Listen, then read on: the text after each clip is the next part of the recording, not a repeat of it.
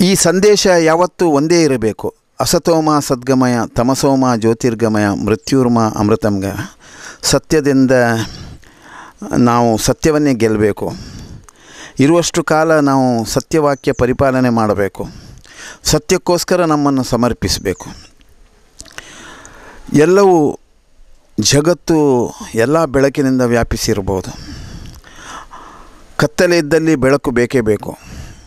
ಕತ್ತಲೆ ಮತ್ತು ಬೆಳಕಿಗೆ ಭಾಳಷ್ಟು ಸಂಬಂಧ ಇದೆ. ಕತ್ತಲು ಕಳೆದ ಮೇಲೆ ಬೆಳಕು ಬರ್ತದೆ, ಬೆಳಕು ಕಳೆದ ಮೇಲೆ ಕತ್ತಲೆ ಬರ್ತದೆ. ನಮ್ಮಲ್ಲಿ ಕೂಡ ಅಂಥ ಅಜ್ಞಾನಗಳು ಎಷ್ಟೋ ಸಡೆ ನಮ್ಮಲ್ಲಿ ವ್ಯಾಪಿಸ್ತಾ ಇರ್ತದೆ. ಆ ಅಜ್ಞಾನವನ್ನು ಕಳೆದು ಸುಜ್ಞಾನದ ಬೋಧೆ ಆಗಬೇಕು. ಆ ಬೆಳಕು ನಮ್ಮಲ್ಲಿ ಪ್ರವರಿಸಬೇಕು ಅನ್ನುವಂಥ ಸಂದೇಶ, ಸುಜ್ಞಾನದ ಬೆಳಕನ್ನು ಪ್ರವರಿಸಬೇಕು ಅನ್ನುವಂಥ ಸಂದೇಶವನ್ನು ಒಂದು ಕಡೆ ಕೊಡ್ತಾಯಿದ್ರೆ, ಮೃತ್ಯುರ್ಮ ಅಮೃತಂಗಮಯ, ನಮ್ಮ ಜೀವನದ ಕೊನೆ ಕ್ಷಣಗಳು ಅದು ಅಮೃತತ್ವವಾಗಿರಬೇಕು, ಅಮೃತತ್ವ ತುಲ್ಯವಾಗಿರಬೇಕು. ಮುಂದಿನ ಪೀಳಿಗೆಗೂ ಅದು ಅಮೃತ ವಾಕ್ಯಗಳನ್ನು, ಅಮೃತತ್ವದ ಆದರ್ಶಗಳನ್ನು ಪ್ರತಿಬಿಂಬಿಸಬೇಕನ್ನುವಂಥ ಸಂದೇಶವನ್ನು ಈ ವ್ಯಾಖ್ಯಾನ ಕೊಡ್ತಾ ಇದೆ.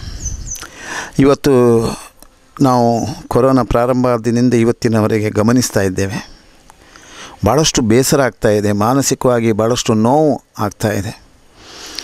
ಒಂದು ಧಾರ್ಮಿಕತೆ ಇರತಕ್ಕಂಥ, ಬದ್ಧತೆಯನ್ನು ಉಳಿಸಿಕೊಳ್ಬೇಕಾದಂಥ ಸಂಸ್ಕಾರವಂತರು ಇವತ್ತು ಮತೀಯವಾದವನ್ನು ಬಳಸುವಂಥದ್ದು, ಮತೀಯವಾದಿಗಳಾಗಿ ವ್ಯವಹರಿಸುವಂಥದ್ದು, ಇವತ್ತು ರಾಜಕೀಯವಾಗಿ ಅದನ್ನು ಬಳಸುವಂಥದ್ದು, ರಾಜಕೀಯವಾಗಿ ಬಳಸಿಕೊಂಡು ಸಮಾಜವನ್ನು ವಿಘಟನೆ ಮಾಡುವಂಥದ್ದು ಎಲ್ಲ ನಾವು ಗಮನಿಸ್ತಾ ಇದ್ದೇವೆ.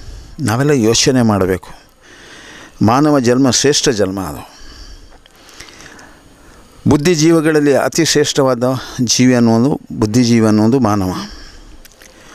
ನಮ್ಮ ಈ ಬುದ್ಧಿ ಎಷ್ಟರ ಮಟ್ಟಿಗಿದೆ ಅಂತೇಳಿದರೆ, ಇವತ್ತು ವಿಜ್ಞಾನ ಇಷ್ಟು ಮುಂದುವರೆದರೂ ಈ ಕಾಲ ಸ್ಥಿತಿಯಲ್ಲಿ ಎಷ್ಟೋ ವಿದ್ಯಾವಂತರಾಗಿರುವಂಥವರು, ಬುದ್ಧಿವಂತರಾಗಿರತಕ್ಕಂಥ ಈ ದೇಶದಲ್ಲಿ ಭಗವಂತನ ಸೃಷ್ಟಿಕರ್ತನಾದಂಥ ಭಗವಂತ ತಾನು ಸೃಷ್ಟಿಸಿದ ಪ್ರತಿಯೊಂದು ಜೀವಜಂತುಗಳಲ್ಲಿರತಕ್ಕಂಥ ರಕ್ತದ ಬಣ್ಣ ಅದು ಕೆಂಪಾಗಿ ಮಾಡಿದ್ದಾನೆ. ಆ ಕೆಂಪು ಯಾವ ಪ್ರಾಣಿಯನ್ನು, ಮನುಷ್ಯನಿಂದ ಹಿಡಿದು ಸರೀಸೃಪದಿಂದ ಹಿಡಿದು ಎಲ್ಲ ಪ್ರಾಣಿ ಜೀವರಾಶಿಯಲ್ಲಿ ಆ ದೇಹದಲ್ಲಿ ಪ್ರವೇಶಿಸುವಂತಹ ರಕ್ತ ಅದು ಕೆಂಪೇ ಆಗಿರುತ್ತದೆ. ಎಷ್ಟು ಚೆನ್ನಾಗಿ, ಎಷ್ಟು ಸೊಗಸಾಗಿ ಈ ಅರ್ಥವನ್ನು ಭಗವಂತ ಸಮಾಜಕ್ಕೆ ಕೊಟ್ಟಿದ್ದಾನೆ. ನಾವಿವತ್ತು ಅಜ್ಞಾನಿಗಳಾಗಿದ್ದು ಇದರ ಅರ್ಥವನ್ನೇ ಅರ್ಥವಿಸತಂಥ ಪರಿಸ್ಥಿತಿಯಲ್ಲಿದ್ದೇವೆ.